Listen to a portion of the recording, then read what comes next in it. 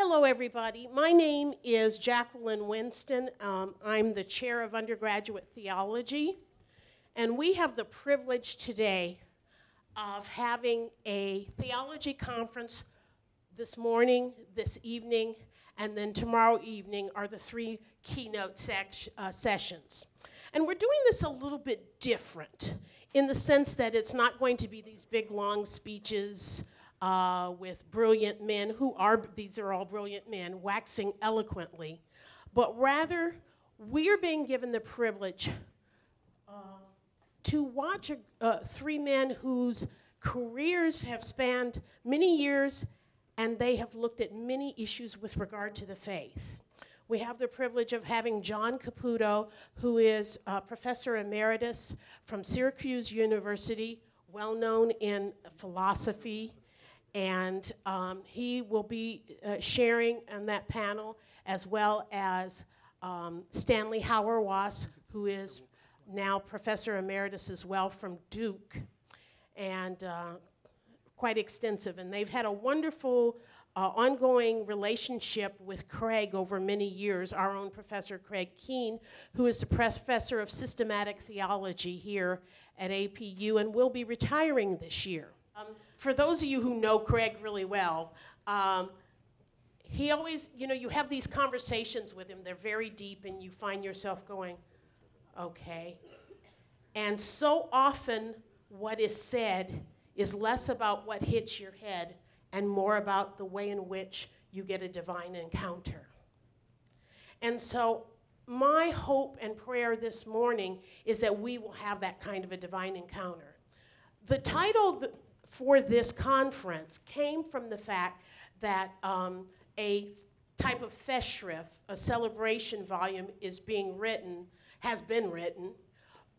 celebrating the theology of Craig Keene. And it's titled Whistling in the Dark. Now, I know many of you go, what in the world does that mean, whistling in the dark?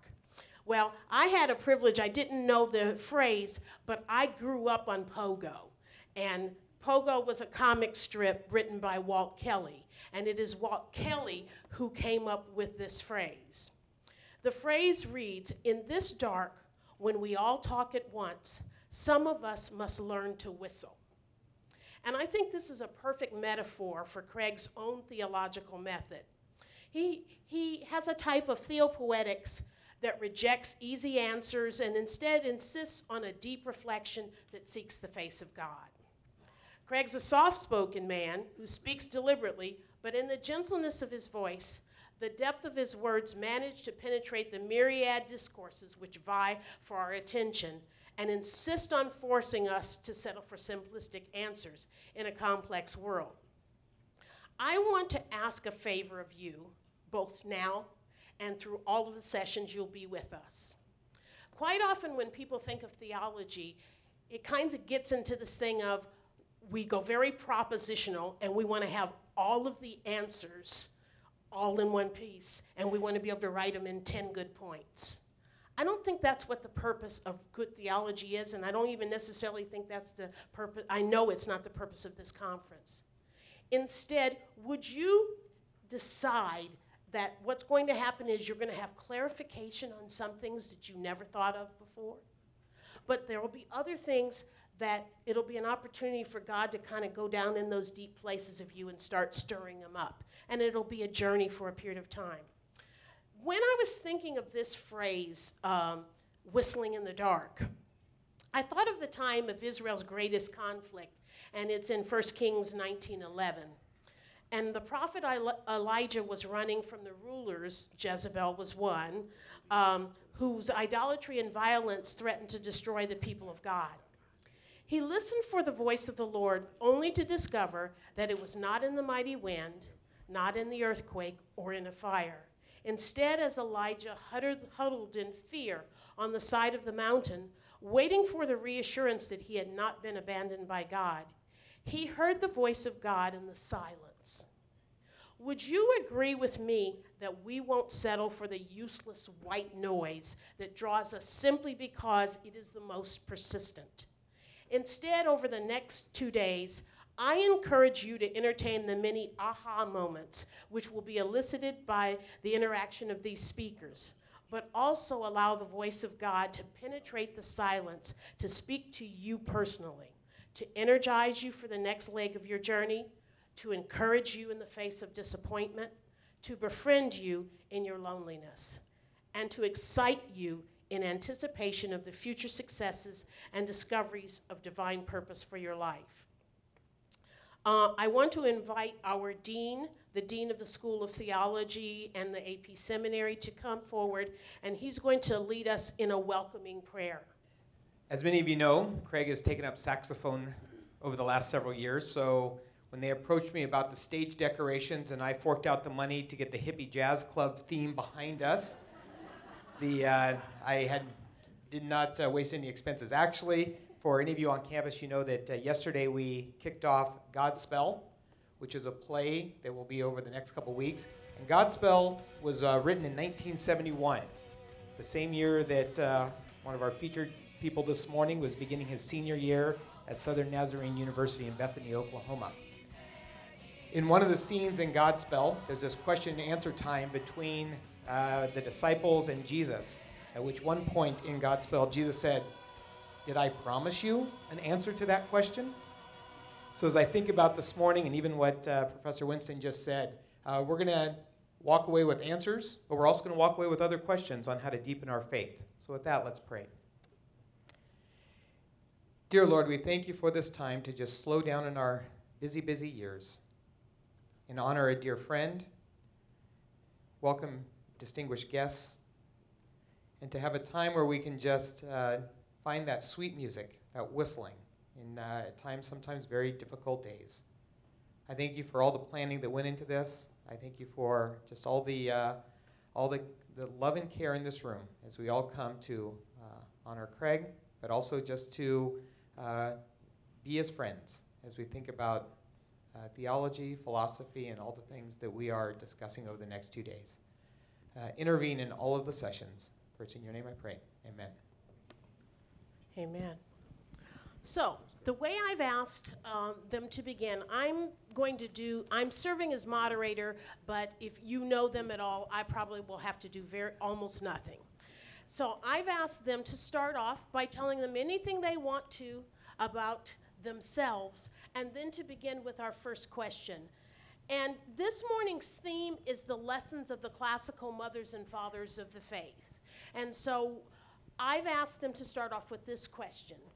What philosophical, theological, and or historical factors influenced the development of the early church's identity? Were there additional events that changed the church's identity, and if so, how? What lessons does the process of identity development for the early church teach us for the church today? So they can go at it any way they want.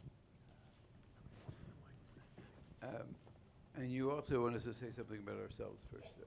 Well, I'm sort of the odd man out up here because my tradition is Catholic, and I am also a philosopher, but by training a philosopher.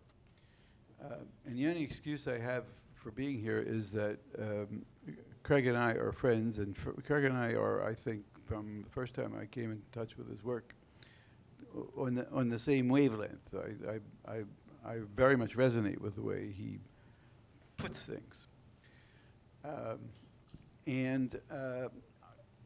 The other excuse is that I'm a philosopher. I'm sort of a recovering philosopher. You know, or an unfaithful philosopher. If I were married to philosophy, I would be cheating on my wife. And I've never been able to make up my mind about whether I wanted to do philosophy or theology, so at a certain point in my life, I just decided not to make my mind up and to just keep on doing what I'm doing. Yeah, I'm Craig Keene, and I'm retiring soon. I realized yesterday that I'll be giving my last final exam 1 month from today. By the way, that yay was his wife. Yeah, I know. I've been here this is the end of my 14th year. It's the 4th place I've taught. This is the longest I've taught anywhere. In a month or so, we're moving to San Diego. where I hope to learn how to be a husband again.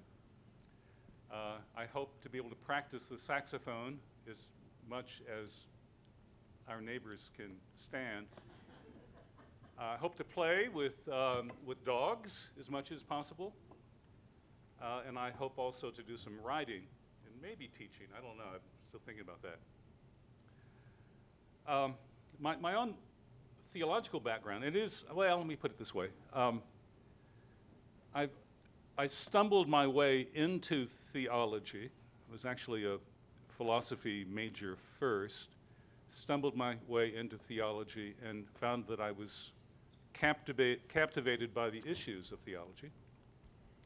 I never let go of my philosophical interests, but they have been pretty consistently secondary to my theological interests. In fact, I don't consider myself a philosopher. I mean, I'm a systematic theologian, so that means I'm not anything. I mean, systematic theology is such that you sort of dabble in everything, the kind of jack of all trades idea. But there are two figures that have been especially important to me, and they very likely will come out in what I have to say today. The first is John Wesley. John Wesley, an 18th century theologian. His importance for my work and my thought has to do a great deal with the fact that I was I sort of raised within, oddly raised within a Wesleyan context. And so I found myself confronted with Wesley's thought the whole time I was studying as an undergraduate and then through 2 master's programs. The other figure, however, is Soren Kierkegaard, someone who also had trouble deciding whether he was a philosopher or a theologian, someone who decided not to decide as well. In fact, it is almost impossible to classify Kierkegaard. But Kierkegaard laid hold of me early on, and I think everything I've done from my early 20s on has been some way of engaging with him and with Wesley. Thank you all for being here, incidentally. I don't know when the best time to say these kinds of things might be, but let's do it now. Thank you. I find myself thinking about Willy Loman a great deal, the main character in Death of a Salesman. I'm wondering if he would be happy with this event. I'm not quite sure. Maybe so. I also want to say this, and I may say this again later, I'm not sure. But I've thought about the fact that Jack and Stan are a part of this event. I mean, this is sort of swan song-ish for me, I suppose. And I've sort of gone through names of people that might have been invited to this. Friends and people I don't know particularly well, but I respect. And although this is the sort of thing you'd expect me to say, I actually really mean it. I really mean it. This is really true, okay? It's not going to sound true, but it is. There could not have been 2 people chosen to be with me in this event that would have made me happier than these 2. 2 persons that could have sort of fitted into this event as well as Stan and Jack do. That's in part because they are very, very different from each other theologically and philosophically. And I resonate profoundly with both of them and have gained more than I could ever say from their work. So they're doing this very nice thing for me. If I knew what it meant to be honored, I would be very honored that they're a part of this. But I'm just very, very grateful that they're here. I don't know if you're as grateful to be here as I am, because it allows us to renew friendship. And friendship has been such an important category for not only our relations with one another, but for thinking theologically. And my own background, I always say I became a theologian because I couldn't get saved. I was part of one of those evangelical Methodist churches where you joined the church and were baptized on Sunday morning, but you had to be saved on Sunday night. And when I was around 15 or 16, I'd started to date, and therefore I was a sinner. And I thought I wanted to be saved, but I didn't think you should fake it. So there I sat Sunday night after Sunday night wanting to be saved, and it just didn't happen. So finally, one Sunday night, we were singing I Surrender All for the 23rd time for the altar call. And I thought, if someone doesn't do something, this is going to go on all night.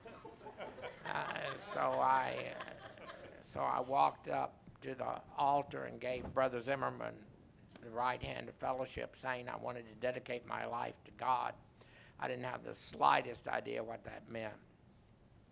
But there was an associate pastor in the church who had actually gone to seminary, and he told me I should read. So I started reading, and I discovered that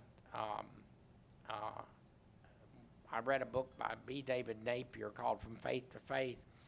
We weren't fundamentalists. We weren't that smart, but you got to be smart to be a fundamentalist. But I thought the Bible was true, and of course I discovered that it wasn't, at least in what we thought was true. And then I read a book by Nils F.S. Ferré, who was a Swedish Lundinsian, called The Sun and the Umbrella, and it was a kind of take on Plato's Cave, in which he said religion probably hid God as much as it revealed God. And so I thought, that's true, so I gave it up. But I didn't want to tell my parents because I knew it would hurt them. And we were working class. My dad was a bricklayer. I was trained to be a bricklayer. And so I'd gotten on the way to going to college. No one in my family had ever gone to college. And I thought that if I was to be a Christian, I would be a liberal Christian. But I thought the Holocaust was the most decisive event against what it meant to be Christian. And I discovered that it wasn't the liberals who I thought I would become part of if I were a Christian that were part of the protests against Hitler. It was indeed Bonhoeffer and Barth. And the rest is history. I spent the rest of my life trying to work out what it means to be a Christian in the face of the Holocaust, given the guidance of people like Barth and Bonhoeffer and Craig. The kind of work that he has done in terms of helping us see how the language does work for our formation as Christians in a world in which we have been far too accommodated toward is the kind of lessons that I've learned from him. And in particular, God help us to have a figure like Wesley in your history to take seriously. It's just so dispiriting to have a founder who had no sense of humor at all. But Craig has helped that recovery in a way that helps us see that Wesley, being the Whig that he was, nonetheless God had possessed to make us recover aspects of the gospel that at once frighten but give us a way to go on. So it's wonderful to be here to be part of that discussion. This is wonderful. That's just rich, just an introduction of getting to know you. And you've been, Stan in particular, you've been so helpful because it's great to know that if we want to get people saved, all we have to do is just drone on in a sermon, and it'll get them to accept Jesus. I'm going to just reread that first question, just so we're know where we are. And by the way, because of the tighter format of this morning, the question and answer period is only going to be 15 minutes long. So as you're listening, if there's a particular question that you think you want to ask, I suggest you write it down, and then that way we'll be able to make that possible when we get to that point. So let me just rephrase the question again. What philosophical, theological, and or historical factors influence the development of the early church's identity? Were there additional events that changed the church's identity, and if so, how? What lessons does the process of identity development for the early church teach us for the church today? As I mentioned, my training is in philosophy, and my particular interest in philosophy is something called deconstruction, a word which was foully used by a member of the Trump administration a couple of weeks ago when he talked about deconstructing the administrative state. If he in fact knew what he was talking about, he would realize that's a very good thing to do, but not in the way that he thinks. Because to deconstruct something is to go back and loosen it up. Now, my particular philosophical hero, but my hero is not John Wesley, but Jacques Derrida, and who is the founder of this movement. And he at one time said, the best way to deconstruct something is to just write a very detailed history of it, in which you discover that all the things you thought that dropped from the sky didn't drop from the sky. They got constructed in space and time by very fallible people. And things weren't always the way they are now. So the importance for me of the early church is you get a good taste of that. You see the church in its nascent state. You see the church taking form, and it is, for one thing, before the advent of, for a moment anyway, before the advent of heresiology. The birth of theology occurs at the same time as the birth of heresiology, of tracking down the heretics and tracking down the dissidents and driving them off the reservation. The early Christian writings, the letters of Ignatius of Antioch, of Origen, they're just full of stuff that would be driven off the reservation of the church right now, full of unorthodox ideas. Because the memory of Jesus is fresh, still relatively fresh, and there are multiple voices, multiple views, there were multiple gospels that we've lost or that were destroyed by orthodoxy. And it's a rich nation pre-institutional voice of the church. And there's a blossoming negative theology in the early church. So it's a very rich, fertile, polyvocal world. But then I think two things happened which skewed it. And the first is philosophical, and that is it came under the spell of Neoplatonism. And that made the body suspect. It eroded one of the things that Craig is always talking about is carnality, the carnal Jesus. And one of the things that happened was we lost the resurrection of what Tertullian actually said, not the resurrection of the body, but the resurrection of the flesh. Resurrectio carnis, not corporis. And it became the immortality of the soul, an idea completely unheard of in the New Testament.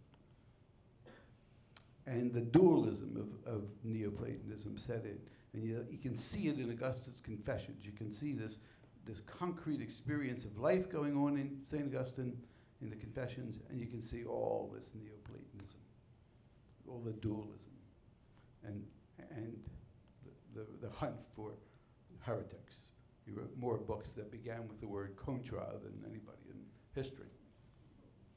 And the second thing that happened was Constantinianism, when instead of the Roman Empire converting to the church converted to the Roman Empire.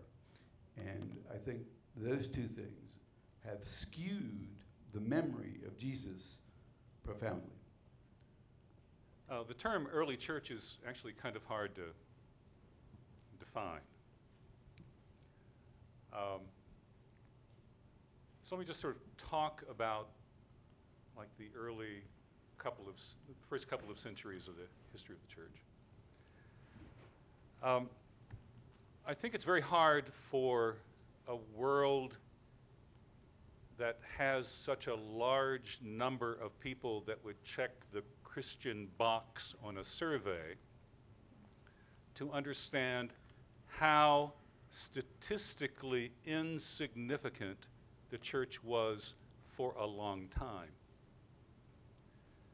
In the first century, the number of Christians was just tiny. I mean, there's no way a decent historian would have even mentioned it, that would mention it now even, except for the fact that Christianity eventually became a big deal. I might also mention that since Christianity, theology, church have all become pretty well delimited in the minds of people, it's difficult for us to recognize how ambiguous Christianity was, how ambiguous the church was early on. That shouldn't surprise us too much, however, if we think about this some, because what Christianity, what the church leans into is Jesus, who himself is ambiguous. Now, I need to say that in a certain way. I mean, he's ambiguous in the sense that historians don't know where to find him, but I don't care much about that issue. He's ambiguous in the sense that everything the church proclaimed about him concerns his relationship with others. And when he commands us, them, love your neighbor as yourself, he's indicating immediately that the line of separation between me and you is to be transgressed. What this indicates is that at the heart of the gospel, the question of identity is already being deconstructed. The notion of identity is the notion that something is the same. The word identity has a similar history to the researcher's word ibid. It means the same. Identity is all about the same.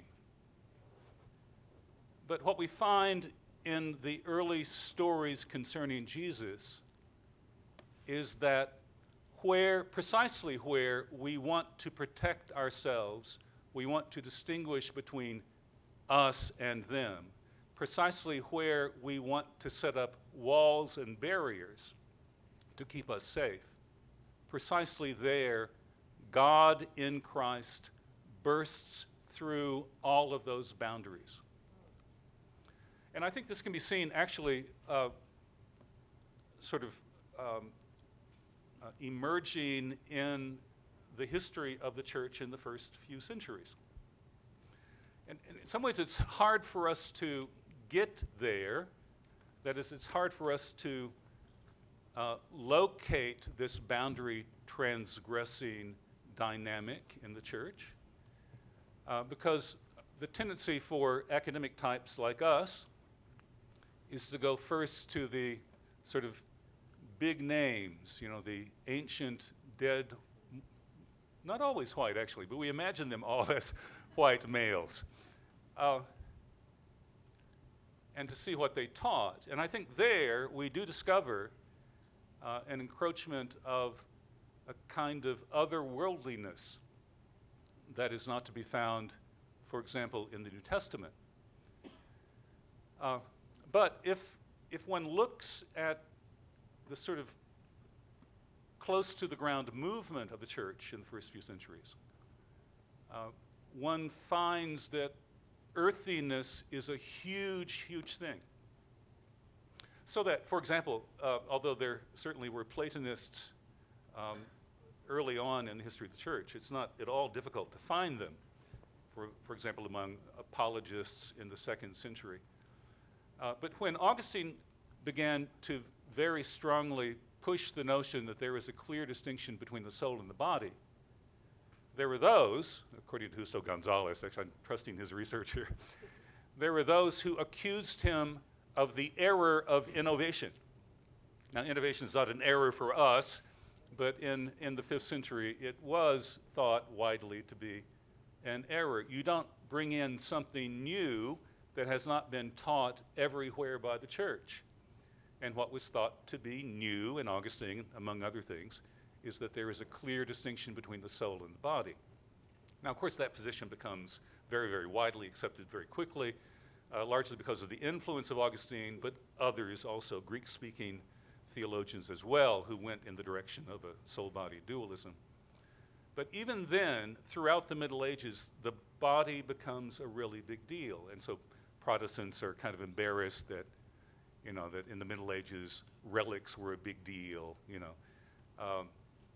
But they were a big deal because bodies were still a big deal in the church, even if the official, you know, sort of dead white men were maintaining something very different, or at least from appearances, maintaining something very different. So one more thing to try to make this point, and I'll let Stan go next, who has his own microphone, incidentally, which I think is not at all fair.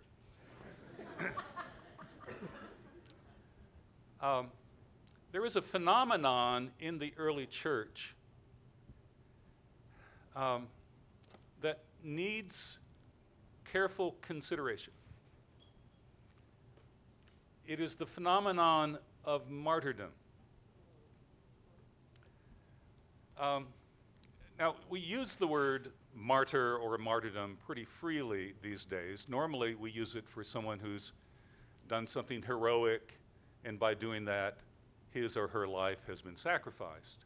So we think of firefighters as martyrs, and police as martyrs, and soldiers as martyrs, and others. But in the early church, martyrdom became, how can I say this? Martyrdom became a thing in the early church. It became cool, in fact, to be a martyr in the early church, which was a problem, actually. And so churchy folks got together, talked about the matter, and decided that they would lay down certain guidelines to what constitutes canonical martyrdom. And so there comes to be a very big difference between some Christian who gets killed and a Christian who happens to be a martyr. In other words, just getting killed by the authorities does not make you a martyr in the early church. It is the manner by which you bear witness with your life to the crucifixion and resurrection of Christ. And that came to be understood in terms of life and death matters.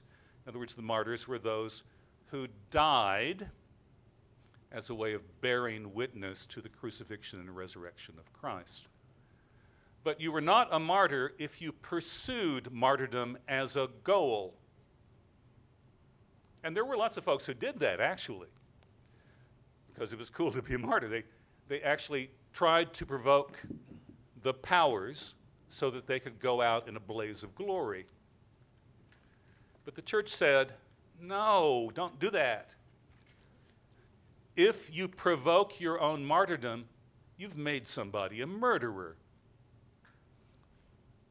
Martyrdom, if it comes, is a gift of God, not the result of works, lest anyone should boast. Martyrdom is a bearing witness with your life, and if bearing witness with your life to the crucifixion and resurrection of Christ means that by and by they kill you, that's okay. That is a gift, in fact. Now, the complicated thing about martyrdom is that, on the one hand, it seems like life doesn't matter for the martyr because you can easily give it up if that is what is called for.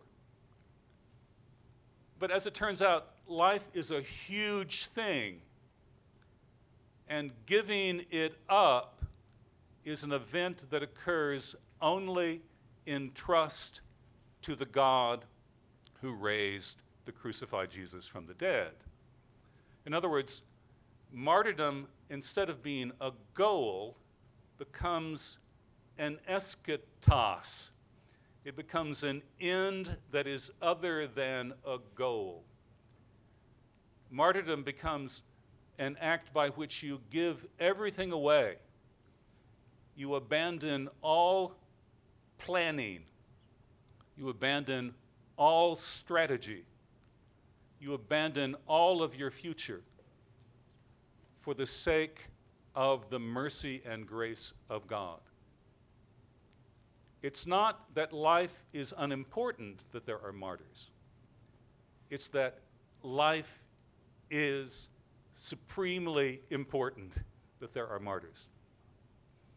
And so when the martyr Polycarp was asked by his interrogator why he was rushing to death, his interrogator trying to give him every possible reason for avoiding his fate, why are you rushing to death? His answer was, I'm not rushing to death, I'm rushing to life.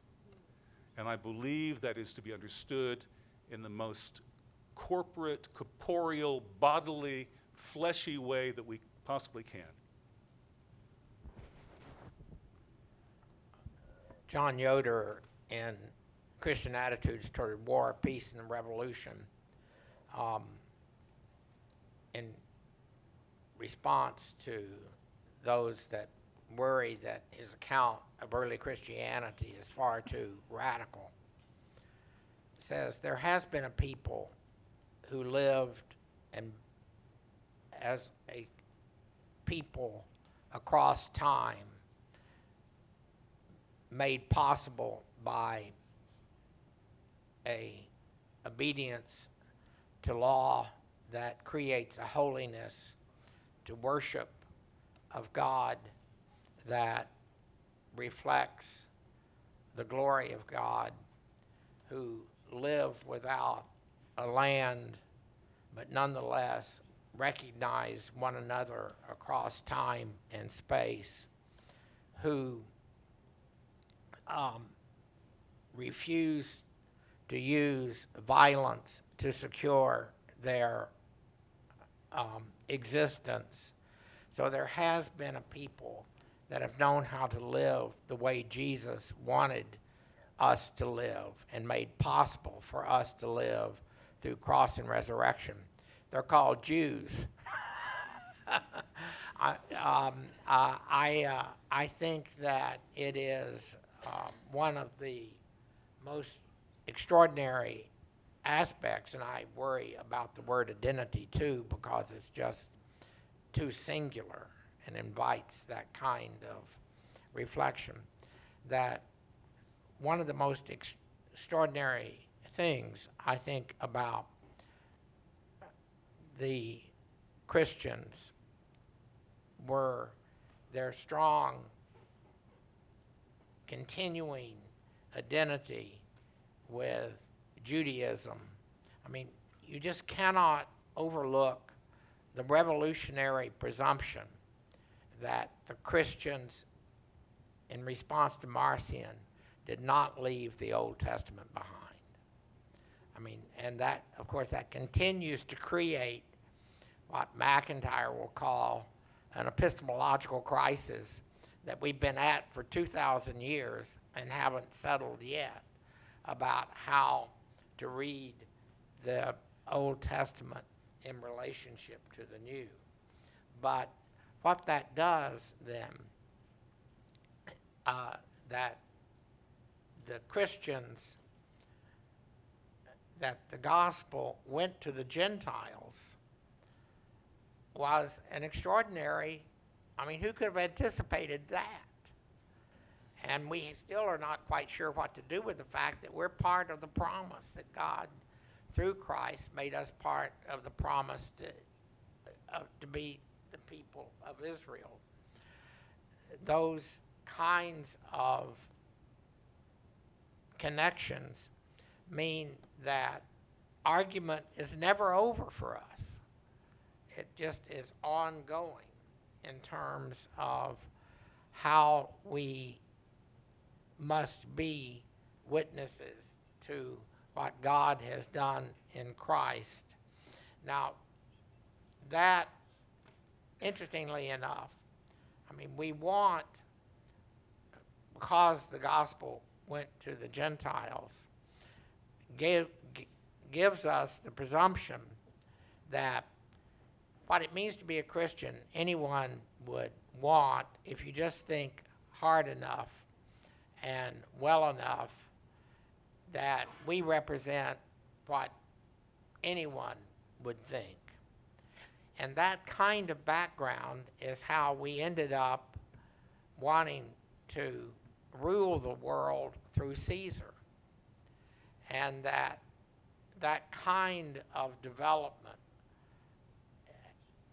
resulted in a church that was less than church. Prior, and this is Yoder's point, prior to Constantinianism, Christians had to have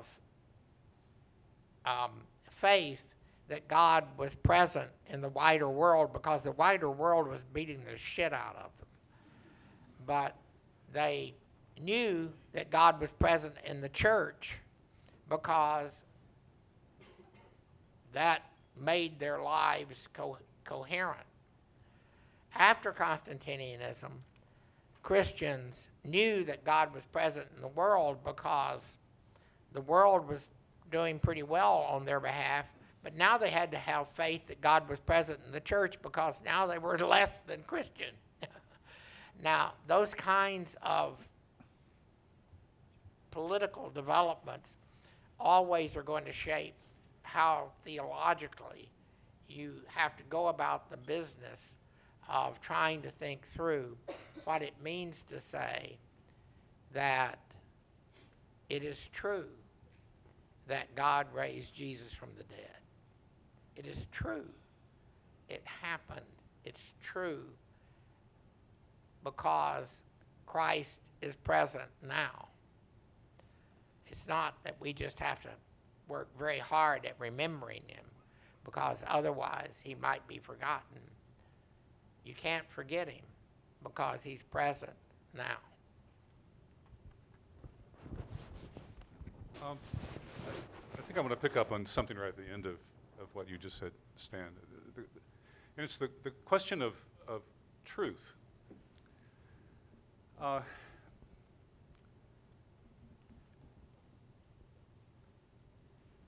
For a number of years now, on the first day of class, when I'm going over the stupid syllabus, it's like the worst class session ever. I come to a certain place, this is almost always true, that a certain place in the syllabus where students are asked to turn in assignments that I have no way of verifying what they're telling me. In other words, I just ask if they've read something, or I ask if they've, done certain other kinds of work. And, if you write down, yes, I read it all or something, I don't know if that's true or not. And so I asked them not to lie to me. That's all it is. I just say, please, please don't lie to me. And then I tell them this. Tell actually many of you this. I'm a theologian, more specifically a systematic theologian, more specifically a non-linear systematic theologian, which means that it is my task to speak of God a lot. And actually, I'm never able to shift into neutral. I'm always in systematic theologian mode. It's really kind of a sad thing about my life. I don't know how to do like small talk or something. So like at parties, I just sort of sit around the corner and, you know, flip through photo albums or something.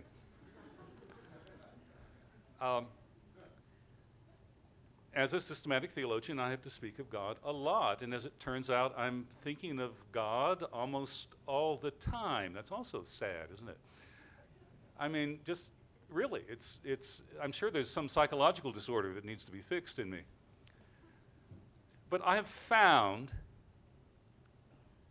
that the hardest thing of all is for a theologian or anyone else to speak of God without lying. That also is a terrible thing to believe, but I do believe it. And it's in fact the case that I've had to train myself not to judge somebody who's speaking of God, whether from a pulpit or just, you know, in a small group or some other situation. Someone speaks of God, my automatic reaction is, you're lying. Now, you know, I realize that's being really hard on people. You know, that's really unfair. It may even seem really cynical or something. And I don't mean to put someone down, to sort of call into question someone's morality or something. But that is my inclination. And I think that has turned my job into something especially difficult. I mean, most theologians, I don't think, ask this question very often at all. But the question to me always is, what can I say that isn't a lie?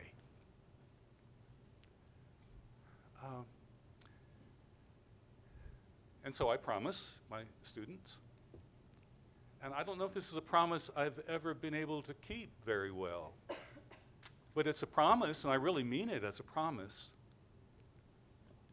that I will not lie to you. I will not lie to you.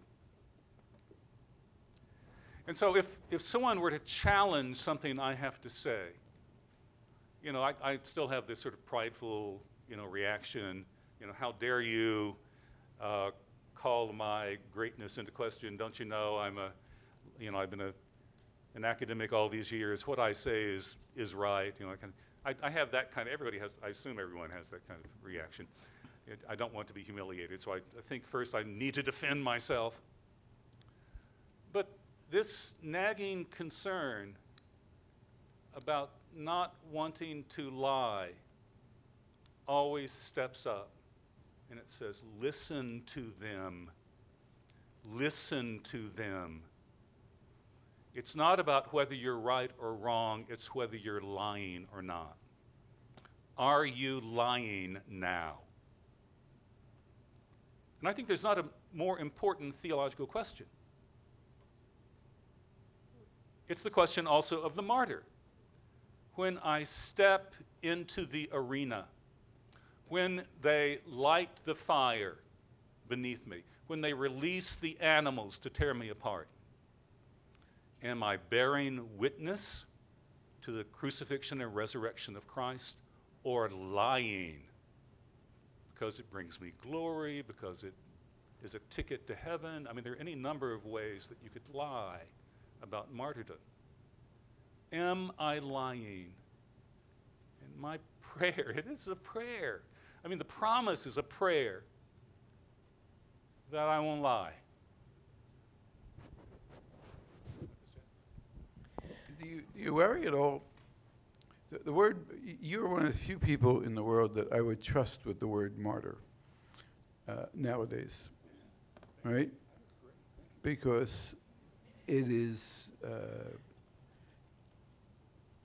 I guess, in the terms you just put it, it's a way a lot of people are lying to themselves, and the source of the worst violence in the world right now, right? And it's precisely the will to become a martyr and the will to go to paradise that is the source of the worst violence.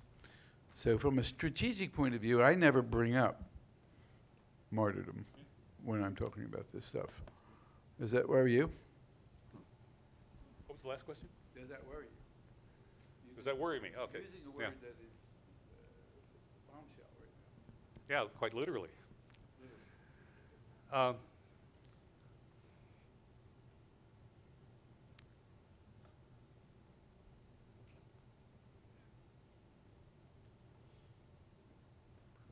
I'm trying to decide whether or not to say yes or no. Let me just say a little bit, Stan, then I want to hear. It makes it important for me to be as clear as possible about how I'm using the term.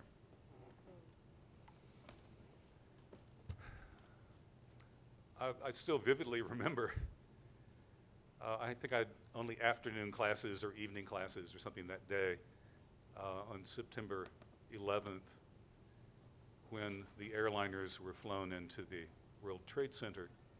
We had the television on for some reason, and one of the two buildings was, emitting copious amounts of smoke. And then we saw the second airliner fly into the second building. And this kind of thing is always talked about as a kind of martyrdom, people giving their lives for the sake of the truth, people giving their lives for the sake of a cause, people giving their lives for the sake of God, people giving their lives for the sake of paradise, for the sake of heaven. So when I make the point, and I do make it often, that the call of the gospel is a call to martyrdom, it is important that I distinguish this kind of martyrdom from what is in the news. And to distinguish, among other things, the difference between a martyr and a hero. Do you want to say something? Were you reaching? I do want to say something, but I want you to finish. All right, okay, all right. I didn't realize, I thought you would. Okay, no, it's always hard to tell. That's good enough, that's enough for now. Really, I'll say more in response. Here's my next question for you. I think that, and I think this is in keeping with what you're saying, you don't set out to be a martyr. You don't want to be a martyr. Cannot. You don't will to be a martyr. If you're going to get killed, it's against your will. That's right. But you're willing to take the risk. Willing, you live toward it. Willing, maybe. Well, Martin Luther King's assistants said to him, "Don't go to Memphis. Yeah. Stay home. Skip this one. Yeah. We've got reports. You stay put." And he said, "No, I'm going up to Memphis, like Jesus went up to Jerusalem, right? You always go up to Jerusalem, no matter where you are, it's up. And you go up, he went up to Memphis. Now, if you don't want to say that was willing to go to Memphis, knowing the risk, I would say that's willing to know that you're not willing to get, you're willing to expose yourself, right? Now, on that account, on your account, that means Jesus was not interested in getting killed when he went up to Jerusalem. Now, how do you fit that together with the notion that Jesus' death was in obedience to the Father? If I might, Yeah, please. Jesus was not a martyr. Jesus makes martyrs possible. I think Jesus was a martyr. No, because Jesus, as the Son of God, acted in obedience in a manner that is not. Jesus experienced a death that is more radical than any death that any of us experience, because he, as the Son of God, went to a point where the Father could not reach the Son. And that's an extraordinarily frightening point that makes possible. See, one of the things, the martyr cannot know they are a martyr until we tell them they are. So there has to be a community formed by the death and resurrection of Christ that has the wisdom to know how to discern whose death is a witness made possible by the death and resurrection of Christ. So martyrdom is not a generalized category, but that is, as Craig quite rightly distinguishes, just the death for a good cause. But martyrdom must be displayed Christologically in a way that is a test for the church to know that without this life, we wouldn't know well how to tell the story that makes us who we are. Let me say just a little response. I know we're past time for the questions and stuff. Yeah. The question as to whether Jesus is a martyr, I would be reluctant to say he's a martyr, only because of the fact that that makes the category martyr somehow more significant than Jesus himself. That's right. So a martyr is one who bears witness to Jesus Christ. Right. And inasmuch as Jesus Christ is to be understood, first of all, as the one crucified and raised, and how to say that without lying is a major challenge. Since the martyr bears witness to Jesus Christ crucified and raised, the martyr gives his or her life to the work of Christ without the fear, no, I can't say it that way, 'cause who's not going to be afraid of death? Gives him or herself to the work of Christ despite the fear of death, trusting that the same merciful God that raised Jesus Christ from the dead is there for me too. Now, as the question of willingness, let me see if I can talk about that. Now, if we just use the word willingness casually, then I'm okay with that. But I don't see the work of a martyr to be a work which emerges from the martyr's will. It is, the language of martyr literature is the language of gift. Of course, one is to live a faithful life, and if one's life is not faithful, then one cannot speak of that kind of death as a martyr's death. But the event of martyrdom is a gift that comes, and for it, the martyr, were the martyr still alive, is in no position to boast. So Martin Luther King, I think he could illustrate this, very, very well. And what he said in that last speech is, I want to do the will of God. Now, maybe want, you could say, I will to do the will of God or something. But what has priority here is the will of God. And therefore, he puts his life in a precarious position. And of course, he lost his life in that position. In the case of Jesus, in the Garden of Gethsemane, his prayer is, don't make me die. Don't make me die, especially that way. If it is possible, take this cup from me. The word cup here it's a Eucharistic reference. The cup of his blood, his death. Take this death from me, this forsaken death from me. Nevertheless, not as I will, but your will be done. The soldiers arrive, he goes with them.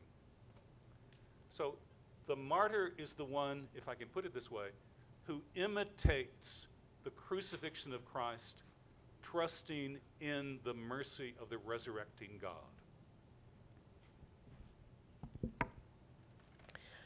Boy, this has been so rich. I think I love the way that it moved. Now, I'm the Pentecostal among us, so, and we have clearly moved by the Spirit, as it were, in our format and the way we've gone, and I think it's been excellent.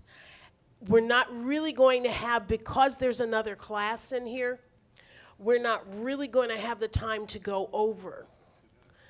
And so what I can do is allow one question. And that's going to be all we'll be able to allow. And then is there somebody that has just like you've got this like killer pressing question that you think, is going to answer the whole world? I'm kidding. I didn't really mean it that way. If you do raise your hand, if you have a question, and then otherwise what I'm going to do, yes, I can't see who it is. Is that Dennis? Yeah. Yes, say it loud and then I'll repeat it. Well, let me lay this on all y'all and see if Yeah, that's exactly what I'm saying. It makes God the Father into a child abuser. He sacrifices one son for his other children. Jesus came into the world and he said the reason he didn't say he came into the world to die and redeem the rest of us. He said, I came into the world to announce the kingdom of God, good news for the poor, make the blind to see, the hungry to get fed, and to announce the year of the Jubilee. That's why. And he kept saying that. And he said it at the wrong time, in the wrong place, and they took him out. So he got killed. I don't think Denny and Herbert are on the same page. Yeah, right. And I'm very sympathetic with Herbert's move, but what I worry a little about in terms that Jesus was killed because of the proclamation of the Jubilee year, which of course is in the politics of Jesus one of the central arguments. But Jesus, I just am always thinking of that Jesus is dying for something other than maybe who he was. And we can never separate, therefore, the person and the work of Christ in a way that means that someone else could represent what Jesus was in a way that free we Christians from the theological claim that this was the second person of the Trinity. Okay, I think I have to say this quickly. I have a very hard time talking about God's plans, mostly because I don't know how to do that without lying. It's like, I don't know. But I mean, after the fact, I can sort of speak in a certain prayerful manner about how God is glorified in something. That's also, I mean, it's prayerful. It's still not like a fact claim or something, but it's prayerful. So with the question about why was God incarnate in Jesus, or something like that, the famous question of Anselm, why did God become human? I think it's important not to front load that as if the reasons are there beforehand. The reasons happen in the event. And when they happen, they are the reasons. And so, did Jesus come to be crucified, not as a plan, but as it turns out, that's how it must be, because that's how it was. For this reason, it seems to me that everything, whenever you say everything, you're going to overstate, but I still think this is right. Everything about Jesus concerns the transgression of the difference between him and others, including the transition between, oh, please no. My phone came on again. There's Siri telling me something. Very interesting. And to transgress the boundary between human life and God. I mean, he is fully human, fully God, one person. That's the orthodox statement. So the transgression that occurs in the life of Jesus between him and others takes shape in commandments like love the Lord your God with all your heart, soul, mind, and strength, and your neighbor as yourself. So everything about Jesus' work, there's that word again, but I think it's right. Everything about Jesus' work is opening up the boundaries between him and others, especially where others are being most violently crushed. And it is that transgression of boundaries that takes him to the cross. If there is no difference between him and his neighbor, and his neighbors are being crucified, then he gets crucified. Not as a plan, but as let's just call it the incarnation of God. Mm-hmm. Anyway. Real quick, Craig and I are not philosophers, but there is a philosophical point. Actuality precedes possibility for us. As you can see, it's been very rich, and it's going to continue. We encourage you to join us tonight.